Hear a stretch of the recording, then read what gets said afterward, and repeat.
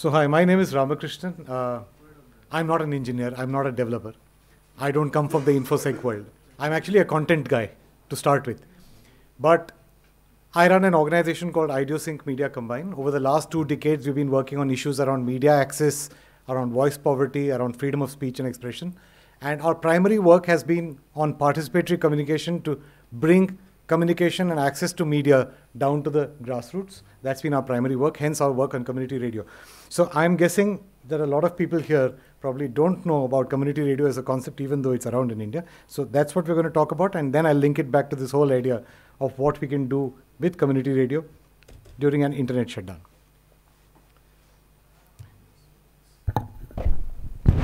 Yeah, I think that's okay. Okay, it's in the camera, all right. So I'm going to talk a little bit about leveraging community radio. It's not a substitute for the internet. Let's start with that, okay? So when I asked around my office, my colleagues, what kind of an image they associated with no internet, that's what they came up with, right? So the dinosaur, the no internet dinosaur was what everyone remembered. It was the first image that came to their minds, right? And in some ways that's very appropriate because the technology I'm talking about is also a dinosaur of kinds, right? We're talking about a technology that's pretty damn old. FM radio came about in the 1930s, right? We're still using that. So I'm going to talk about radio, broadcast radio, and specifically within that community radio. So let's start by talking about what is community radio to start with. I mean, we're probably all listening to radio at some point or the other in our cars for entertainment, whatever. We listen to broadcast radio, we listen to the Mirchis and the Hit FMs and the whatevers of this world. But this is a slightly different beast, the one that we've been working on. So essentially when I'm saying community radio, I'm talking about radio that is owned, managed, run, where all the broadcasting, all the content, everything is done by the communities themselves.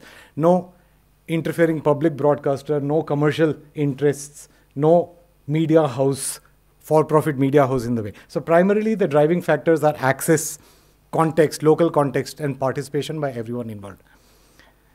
So in that sense, community radio is a tool to empower and enfranchise marginalized communities. It's a way to leverage communication for local development. It's a community resource and a platform for debate. It's a storehouse of traditional knowledge and culture and a way to democratize technology. And isn't that what the internet was supposed to be around for all of us? Somewhere along the way, we've lost sight of that and it's become this purposive thing. And we have forgotten about some of these ideas when we're talking about the internet. So in India, it's one of the best kept secrets. It's been around for a long time. We've had community radios licensed since 2002. There are 275 community radio stations, community owned, maybe intermediated by NGOs and Krishi Vigyan Kendras and other such institutions. But there are 275 across the country. This is a slightly old map. This is from 2016. The pictures changed since. We don't have an updated map right now. It's unique in that it's the only formally licensed community medium available in India today. Most community radios broadcast between 4 and 8 hours. It's probably the only medium to broadcast in local languages in this country at mass scale. So right now, we've been able to count about 60 dialect community radio stations, which are broadcasting to a potential more than 1 crore people as we can count them, though there's no accurate count. No one's ever done a listenership survey of community radio.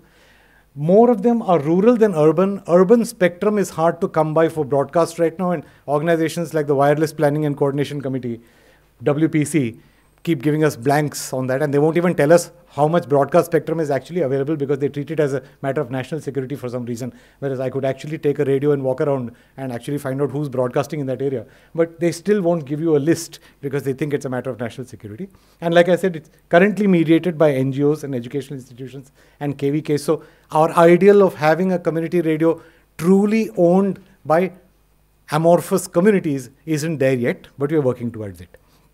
So an example, one of the oldest groups in India is Hevalwani Community Radio in Chamba in Tiri Gadwal in Uttarakhand. It's been on air since 2012, but we've been working with them since 2002. So they had a 10-year run-in before they actually went on air, during which time they were actually doing what we call narrowcasting, making programs, carrying boom boxes and players from community to community, sitting and doing group listening with them, coming back with feedback. They did that for 10 years. That's a lot of dedication. So since 2012, they've been on air. They do 16 hours of programs a day in Gadwali. Before that, briefly, we had access to a world space satellite radio network channel as part of an international collaboration. They were actually making Gadwali programs, sending it to my organization. We were uploading it to the world space server in Melbourne. It was going up to the world space satellite and then back down to receivers, which we had planted all through the community. So they were actually listening to local radio after like 72,000 kilometer round trip.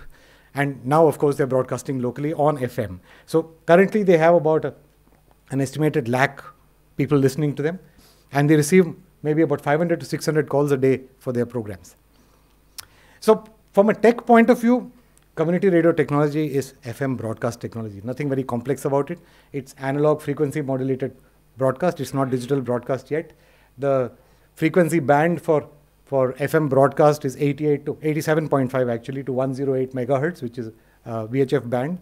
Currently, the policy for community radio allows a 30-meter high, 100-foot tower height with the antenna mounted at a minimum of 15 meters. The net output power, the effective radiated power that is permitted under the current policy is 100 watts ERP. So basically, that means about a 50-watt transmitter. And there's approximately a 2-time gain within the antenna cable combo. So basically, a 100-watt ERP output. Essentially, the transmitters are being such low-power transmitters, they're actually very basic. They often have 1-watt PLL exciters, which are boosted, amplified to about 10 watts, and then from there on to 50 or 100 watts, depending on the transmitter you have. One of the things is that broadcast frequencies are regulated fairly heavily, and in that sense, there are very few permitted manufacturers of broadcast equipment within the country. You'll notice out of that list there, you see the Broadcast Equipment Consultants India Limited, Webel, West Bengal Electronics, Bharat Electronics. 3 of them are public sector enterprises essentially run by the government. Nomad India is one of the brave independent groups which actually started manufacturing transmitters for the community radio sector, but they weren't able to sustain themselves because there just wasn't enough business and the number of stations that got set up were very few. Coverage wise, it's line of sight. And typically with a 100-watt ERP, that translates to about 12 to 15 kilometers omnidirectional coverage, but about 12 to 15 kilometers radius in flatland and plains. In a high-rise urban area and in the hills, hugely variable. It could be a kilometer in one direction or 2 kilometers in one direction and 25 into the valley. It's very difficult to tell unless you look at the specific terrain. But given the limitation on the strength of the signal, it basically means you can repeat the same frequencies every 20 kilometers. So especially in non-urban areas, you find that the density of number of stations can improve dramatically where there's no competition for the frequency. Reception, we all know, it's ubiquitous. FM radio sets are very much available, though manufacture has decreased of late. So while they're still available, Indian manufacturing especially has gone down. A lot of the receiver sets available are Chinese or made abroad. And an important change in the last decade or decade and a half is that radio listening is now no longer a group activity. It's become an individual activity, not just because of the fact that FM chips are now often found in mobile phones and people have become used to individually plugging headphones into their ears and listening to it. But while on that, there's an interesting sidelight, which is a 2018 study shows that radio in India is still the second most widely used medium after TV, and it beats social networking. So all this thing you hear about the death of radio, radio's died many deaths many times. It's always come back. So take that with a pinch of salt. Radio listening is still very huge. All India Radio, for example, still has the largest radio broadcasting network in the world and covers 99.8% of the Indian landmass. There's a lot of infrastructure out there which we actually don't even use properly anymore. The interesting thing is, if it's so widely heard and it's still such an important medium, why are mobile phone manufacturers either disabling or removing the FM chips from their phones? iPhone is a case in point. One school of thought holds that this is primarily because they want to drive you in the direction of digital listening from online services, because then you're trackable. Whereas on an FM chip, you're not trackable as an individual listener and your listening habits can't be so easily read. So privacy concerns there as well, in the way we are being driven onto online media streaming services rather than FM broadcast services.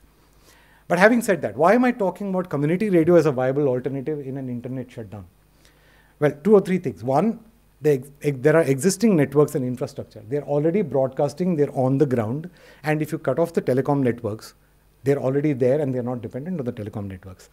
Second, there's pre-existing reception infrastructure practically in every community. Everyone there's at least one FM-enabled mobile phone or a radio set in practically every household still. And that provides us a ready-made way in which to reach out to communities and to people in that community. Most importantly, each community radio station is modular. It's not dependent on a networked system, and it's not dependent on telecom infrastructure. In its 15 to 18 kilometer range, it's totally independent. Is it roses all the way? No, it's not. There are challenges. We can't assume that a many-to-many kind of system in the internet or many-to-many communication process can be replaced by what is essentially a one-to-many or sum-to-many kind of system. So we do have to work out between us, and that's one of the outputs I'd hope this discussion could lead to, which is how do we create protocols for being able to switch a conversation from the kind of many-to-many standards we use on the internet to a community radio-based process. Two, licensing carries its own problems. All India radio codes and guidelines are applicable on community radios, which means essentially that you can say some things and not say some things. But of course, the important thing is that a lot of it is dialect-based and local language-based, and currently the government of India does not have a structure to listen to all of it. One of the big challenges, you should know that they don't formally allow news on broadcast radio except to All India Radio. The commercial guys can't do it and community radios can't do it. One of the reasons they've always been giving in the face of our requests is until we establish a monitoring system, we can't. And they haven't in the last decade been able to establish a monitoring system. There is such a thing as the Electronic Media Monitoring Cell. Some of you may be familiar with this, where upwards of 800 people sit and watch satellite TV 24 hours a day in shifts of 8 hours. I can't, for the life of me, imagine a job like that. I can't imagine watching Aastha channel 8 hours a day. But having said that, there is such a thing, and it's possible because of the structure of satellite radio. But it's physically impossible without deploying an army to listen to every community radio in every dialect out there. I doubt the government of India has people who can speak Desia, which is a tribal language in South Odisha, and be able to interpret it in real time to check what the content is. So that's a big advantage we have right there in terms of just being far too many for people to monitor and manage and to even understand what's being said at a given point in time. 3, yes, it's a broadcast medium. Equipment is different. The skills are not as ubiquitous as us handling mobile phones and laptops. But having said that, it's not rocket science. Communities, uneducated, illiterate communities have been able to learn these skills and successfully run broadcasting stations. It's not that difficult anymore, and increasingly the equipment is so friendly that it's possible to set up a station and run it. So while I'm not recommending that everyone start applying for community radio licenses, it's perfectly possible to learn the skills of being able to step into the breach and work with existing community radio stations in an emergency when the internet is not available. Fourth, it is a challenge of sorts. It is extremely hyper-local in the sense of your 15-kilometer range, but most of the solutions we are finding are basically about being able to establish communication between people in a local area during a time of internet shutdown. Reaching out to the larger comes actually at one step removed from that. So in that sense, I don't think this is too much of a compromise. You should be able to use community radios to be able to reach out if you can establish protocols for how to work with this. Bottom line, it's there, it's ready-made, it's working. We should find ways to leverage this rather than reinvent the wheel all the time. This is not in any way to take away from any technology solutions that we are looking at, but it's more a request to see how those technology solutions can plug into some of the existing infrastructure that we do have in the form of community radio. So, as examples go, Uttarakhand 2013, everyone knows the flash floods that happened there. An important thing to note is that the telecom networks went down, but all the 7 community radio stations in Uttarakhand at that time continued broadcasting. Did they lose touch with each other? Sure they did. Having said that, they were able to save lives, they were able to coordinate relief work, they were able to reach out to groups in their area, they were able to get everybody moving, they became clearinghouses of information. 2 years ago, Kerala in August 2018, 11 community radio stations in Kerala were able to attend to, manage, coordinate relief work in their areas. None of them went off the air. All the telecom networks were down. The only things that were working were police radios, but all the community radio stations stayed on air all through the entire 15, 18 days where the extreme emergency happened in August of 2018. So we did an extensive investigation of this, and we found each one of them did exemplary work in their own areas in terms of being able to keep local channels of information going, being able to connect people, restore lost individuals to their families, lost children to their families, to coordinate relief work. So, like I said, CR stations stayed on the air in spite of the failure of telecom networks. They became local information clearinghouses where coordination efforts could be put together. And most importantly, their existing visibility and recognition and listening habits of their communities became very important because nobody had to look around for sources of information. They already were listening to these radio stations. They knew where to tune to get what they wanted. Very importantly, there are local examples in South Asia of stations being able to coordinate with each other during weather events. Bangladesh is a case in point. Telecom network didn't go for a long time when one of the cyclones happened a couple of years ago, but 16 stations across Bangladesh were able to coordinate their information and were able to coordinate their warning systems in order to provide a continuous feed of information to their populations. And that pretty much covered most of the Bangladesh landmass. So community radio, I think, provides a lot of possibilities in terms of being able to leverage existing infrastructure to be able to get around the lack of communication during an internet shutdown. I'd be very interested in hearing from all of you who work in a slightly removed world from this to be able to figure out how some of the things you're working on can fit in to expand some of the reach of community radio stations, especially restore two-way connectivity in terms of feedback from the field and from communities into the radio station for broadcast. We've already explored ham radio as a possible option, but that has its own limitations as well. But open to ideas and open to how we can use this. Thanks a lot. Couple of housekeeping announcements before we open up for questions. The food's out there. If you're hungry, please go have it. Do not leave the place without eating. I really recommend that you're here. Now, what we're going to do is pose the questions. We are also going to have flash talks. While we end this event, we slightly got delayed.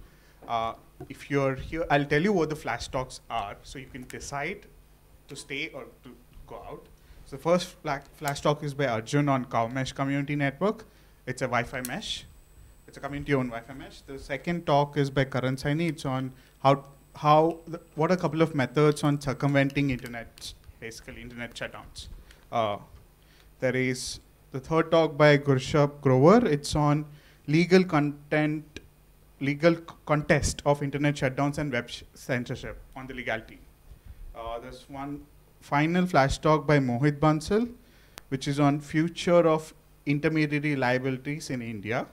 It's based on a SFLC report on the same, which will be released tomorrow at 5 p.m. on Indo-Islamic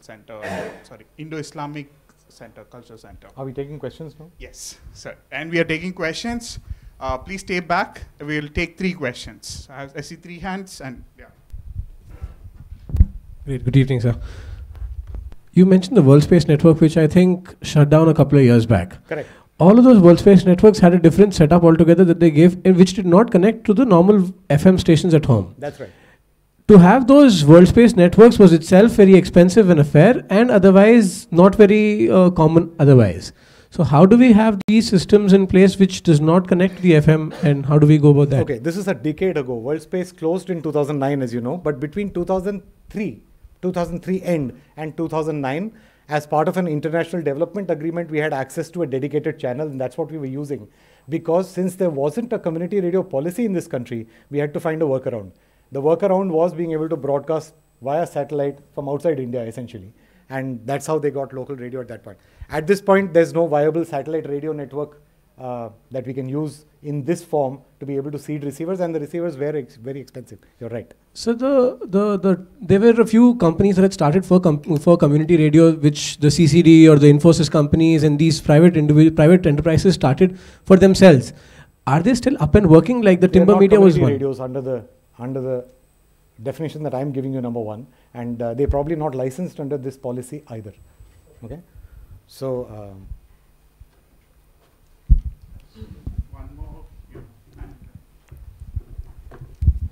One question, one quick comment. The question is, like you still need a license to run a community radio, and in your experience, how long does it take? And I mean, from our initial research, we found like you need permission from several government departments, and it can take a while. There are actually 8 central ministries. Broadcasting is a central subject. So it's actually 8 central ministries which give permissions. It depends on the kind of organization you are. If you're an NGO, then typically it could take between anywhere between 8 months and 16 months to get a license. But if you're an educational institution, often that process is halved. What I'm not recommending is for you to start applying for a license when the internet goes down. What I'm asking you to do is to leverage existing networks and existing stations that already exist in your area. They are more than you think. Yeah. And just a comment on, as you pointed out, news, especially of the political kind, is not permitted on community radios and private FM channels for that matter. I mean, shameless plug, like last year we had argued in a paper that this restriction is unconstitutional essentially. And the good news is that private FM stations in Delhi are challenging these restrictions in the Delhi High Court now. Not just in the Delhi High Court, there's actually a pending PIL in the Supreme Court filed by Common Cause, challenging this for the last 4-5 years now. The SC dismissed it on a technical infirmity. So, but there's still hope on the Correct. legal front. But bottom line is they know it's a losing wicket, and by they I mean the ministry. So in that sense, they've been backpedaling in the last few years to declare various things as not news anymore. This is very funny, but that's how it is. They've been saying, okay, local information about sports events is not news. This is news to me, but you know, and they've been saying local prices of vegetables in the mandi are not news. Basically, things that we would otherwise consider news, they've been slowly removing from the definition in order to allow it. Except political news. Correct. Bottom line is, it's up to us to be able to do whatever we want with that and couch it in ways. As long as you don't say, "Aap samachar sun rahe hain," I think they're okay. You know, in Nepal during the pro-democracy movement, the community radio stations played a sterling role. When they were challenged about news was banned in between on their stations, they started writing it in the form of folk songs and singing them. And when they were asked, they said it's a folk song. I'm sure there are ways around that, creative ways we can solve the content issue. I don't think that's the challenge as much as physically having the infrastructure at a point where we need it. Yeah. There is a lot of no talk of pirate radios in community radio networks, but do start talking about it. Yes. So my question was, you've mentioned a couple of times that there's a license framework, right? And you talked about the fact that they can't easily do monitoring. But if it's a shutdown, and if people are actively using community radio, why would you not assume that the government will also immediately indicate, please shut down community radio stations in the area as well? Good point. And the reason why I mentioned this is, if you take the Kashmir example, it's very clear. It was categorical. Any form of communication, the exception of broadcasting, complete shutdown. So I'm just curious about it. Correct. That's a good point. Except that it's a lot harder to reach out to multiple community radio stations in a community radio dense area, because you can make a lot of rules, but it's easy to come to an internet service provider and say, shut it down. It's much harder to reach out because, let me take an example. Sometimes they send letter advisories to community radio stations, and the government, being the government, often sends this by post or some equally arcane methodology. And 50% of those are never received. For example, there's currently a set of orders which goes out to community radio stations indicating obliquely that they should all be broadcasting Man Ki Baat. 50% of them claim they never received it, and it washes. They're able to say, in all honesty, we never received your notification, so we didn't broadcast it. So unless there is a physical enforcement of a shutdown at the location of a community radio station, and many of them are in fairly inaccessible areas, it's much harder than a telecom service provider to shut down the community radio stations. Plus, procedures-wise, there's a lot more documentation that has to come out of INB before a broadcasting radio station can be asked to shut down. They can be censured, and even then, it's quite a long process of review and notification before they can actually be censured and told to go off air for a few days. You'll notice very rarely have even the worst performing of the commercial radios ever been off air for a significant amount of time, even when they have put out some really hideous false news. So mostly they've received a slap on the wrist. It's much harder to shut down broadcasting processes. Okay. I just had one comment. I guess this is the only question or comment that I'm going to make. So I think there was this time when MHA issued an order asking all community radios to start recording all of their broadcasts and start sending it back to MHA. And people started sending them in like big loads of DVDs. Yep. Because they were broadcasting it for years. And MHA suddenly is like, send it to us, and the government only recognizes DVDs at some level, and all DVDs were being shipped to the MHA. It got to the point that the MHA said, okay, stop sending this. Actually, it was MIB which asked for it. It was the Ministry of Information and Broadcasting. By the policy itself, everyone is expected, like all broadcast organizations, to maintain 3 months worth of recordings, the past 3 months. So on the 91st day, you can actually say, I don't have it anymore. But 3 months worth of recordings. And at some point, they woke up to the fact that they wanted to do some content checking because they did not have a monitoring system in place. And they asked about 30 stations, and notably 30 Hindi-speaking stations. That's all they could understand. 30 North Indian Hindi-speaking stations to send in their content. And a few of them received a semi-formal slap on the wrist. They were invited to the ministry and were told what they were doing right, not using parliamentary language, that kind of stuff. But having said that, nobody went off air.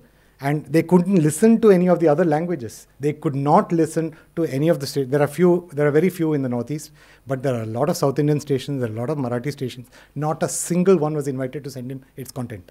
So, if you're a non-Hindi community radio station, you should feel fairly safe breaking the law. Okay? So, it's like Wind Talkers, the movie where correct, Navajo. The Navajo Navajo Wind tribe. Talkers, yeah. So where the American US military starts using the Navajo's language as code so that the Germans can't understand it. That even if they intercept radio, they won't know what they're speaking. So every army unit had a Navajo tribe embedded within it.